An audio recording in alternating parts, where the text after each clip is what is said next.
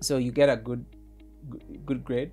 We're leaving high school. Yes. And then, so where does it land you? Yes. So yeah. So in terms of that, while I was in high school, I still wanted to write. I knew, in fact, everyone who knew me knew Sheila was going to become a journalist. I would write. I would actually write novels. I would write books, not from just high school, but from primary school. Every holiday, I would sit down and write a book because I was also reading a lot.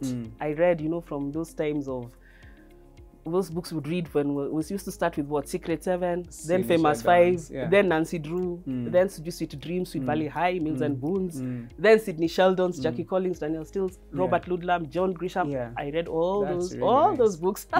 In fact, I still read them. I still go back just to remind myself what I read those 30 years ago. So because I was reading so much, I developed like, I also want to write. I want to also just put my imagination into word and start writing. So I would write novels, and at the beginning of the time, people would come to me, Sheila, which book did you write? Which book did you release over the holiday? And I'd give them my handwritten, my handwritten book. So I knew I was going to be a writer, and I knew that probably then a career with journalism in journalism made sense. From an early age, I was also into news, current affairs. I loved news so much. I mean, from the time I was in class 1, I'd read all the 3 papers, Kenya Times, Nation, and Standard. My dad would come with them from the office every day. So I would read them back to back. Wow. I knew if you wanted to know who was the president of which country, I knew them at very early age. So I knew that I wanted a career maybe in the news industry because I was interested. I was into current affairs. I was into civic, you know, when we do his GHC, civic education, I was into that. But so I was interested in, you know, reporting on that. So all through high school, I was working towards that, continuing into, you know, my writing. And but then at one point, I became very much into, I was doing history and government. And I got so much interested in the civic education, government aspects, you know, things around that. And I thought, and then there'd be this, it was those days of around 97, 98. I remember with their young nyongos were big, Kiraitu Murungi, you know, these high-flying lawyers, the young Turks, you know, now, and part of the second liberation, and many of them were lawyers and political scientists. Hey, and then I decided, I want to become a political scientist because I was into, you know, government and all the, how does it work, you know? I wasn't calling it governance then. I think the word governance, I only knew it later. But then I used to just call it, I want to be a political scientist. And my dad one day asked me, you mean I'm going to school my child and take you to university to study political science? And then what will you do after that? And I said, I'm going to be an analyst. I'm going to analyze what's happening, like this guy's doing on TV. And he said, no way. In fact, my dad was a very empowering father. And he never once told us, no, you are going to do this, you're going to do this. But on that one, he told me, that one, no, you'll not go to university to read that. So I shelved that a little bit. And I said, okay, then maybe I can do law, maybe. If I don't do journalism, maybe I can do law. And in those days, you'd find, if you go back to the veteran journalists, very few of them actually went to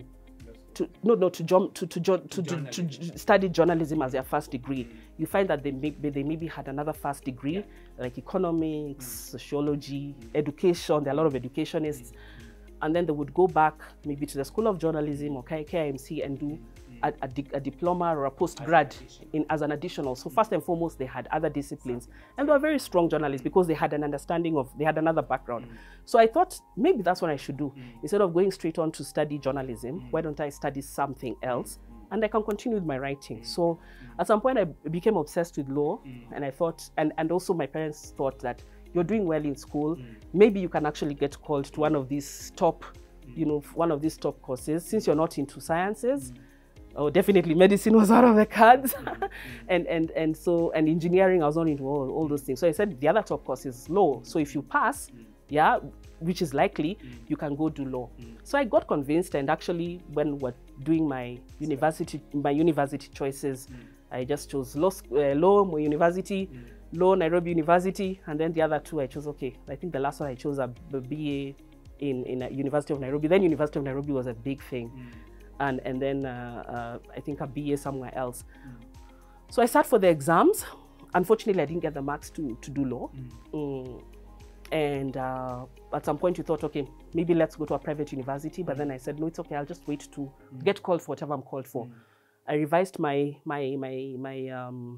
courses. You know, you have another opportunity to revise after revise your courses after your marks have come, your results have come out. Yeah.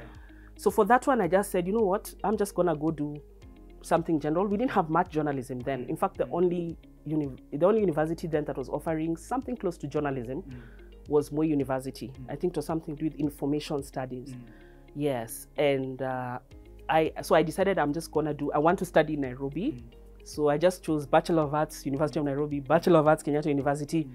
Yeah, that's it. So I only wanted those two options, and then I would now choose which courses within the Faculty of Arts I would take.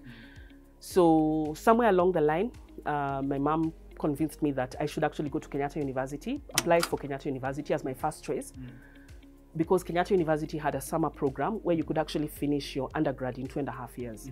And so she thought, instead of waiting 4 years, and University of Nairobi, many of our people would, you know, okay, there were those strikes those days, but you'd find that maybe some people are taking 4 years, 5 years, and KU was very regimented. You'd probably just take at most 3 years if you take the summer, if you learn during the holidays. So I selected Kenyatta University, and I was called to Kenyatta University. So I go to KU. Of course, now when you register, when you're registering as a first year, for general degrees like BA or BEd, at that point is when you select your courses. So for me, I had thought of, well, economics looked so fancy then.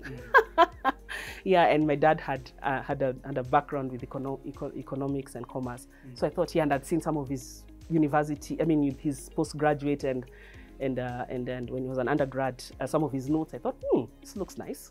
And then one thing I was sure of was also sociology, because I also had fancied, you know, a bit of the development, you know, social work-ish. So I thought, I can do sociology, I can do economics. Maybe I can be a business writer or something. You know, I was still thinking in terms of writing. And then literature, because I loved reading. Literature was just for the fun of it, because I love books, and I'm like, I imagine that we'd just be reading books and analyzing, which is really first nature for me. So those were my units. Those are the ones I chose. When you go to register, they give you the course outline.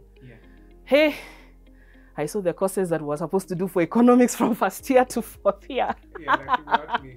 I said, not me. At this point, I wouldn't see the other side of campus. And I was really keen I had so many friends who'd gone through KU. KU was big on drama and music and culture week. And I was like, I want the whole experience. I'm like, this one, I'll just be spending time in the library. No. I actually went back, cancelled. Before I left that graduation square where we were registering, I cancelled, I removed economics. I went and chose Kiswahili, because I was also very good in Kiswahili. Yes. So I said, I'm going to do Kiswahili, English literature, and sociology. And Kiswahili also because I thought, I can actually even become a Kiswahili writer if I keep this up. So yeah, those are the courses I registered for. So we do the orientation, and then the first week of class, my first lesson on a Monday was Introduction to Kiswahili, and then the next class was Sijui Historia ya Kiswahili and some other conch words in Kiswahili I can't remember. Wow. I went to that class for 1 hour. Actually, the lecturer is a very good friend of mine right now. He's also in the development sector right now, Professor Kimani Njogu, and I always tell him, you know, I attended one class of yours as a first year. After that class, I went straight to the Faculty of Arts and deregistered myself from Kiswahili. Why? It was just second. I said, no, this one, again, I will spend too much time reading. I will not see the other side of campus. So I deregistered from Kiswahili and chose English. Okay. So, because I was already doing English literature, so now I wanted to do English as a language. Yeah, because now, like, okay, now let's just focus. I'm going to do courses that are going to shape me as a writer and as a journalist, so that when I come out, I can do my postgraduate, but I'll be ready for it.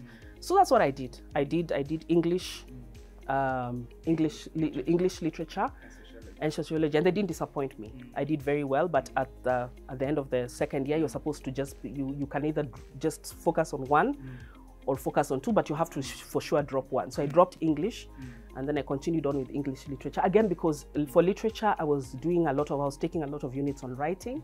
there's a lot of units on creative writing, so I'll do that every year, and theatre arts. I was also very much interested in theatre and drama, and I'd actually I'd written a winning play at some point when I was in high school. So I thought I would be a playwright. Yeah. Wow.